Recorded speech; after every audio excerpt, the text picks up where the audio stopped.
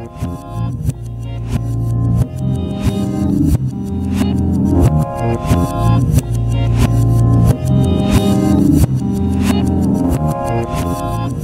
so we are here with Ruben Nunez for the Omega team. Thank you very much for joining me today. You're welcome, thank you.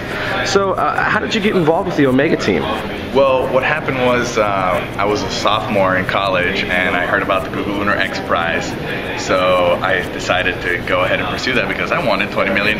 So I gathered a group of friends, all engineers, and we just designed a mission, found money to register the team, and that's how we became part of the competition. And now, I mean, we started a company and it's a nonprofit. The Omega Envoy team is a project. Our company name is Earthrise Space Incorporated, which is a nonprofit research institution, and we're dedicated to developing space technology with industry and academic institutions.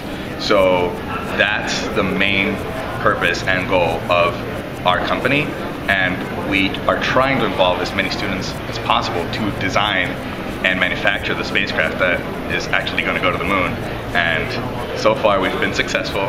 We've obtained a contract from NASA to provide them with data from our technology, and we hope to obtain more contracts in the future from other agencies, and also take scientific payloads from other industry partners. And yeah, so we're making some progress.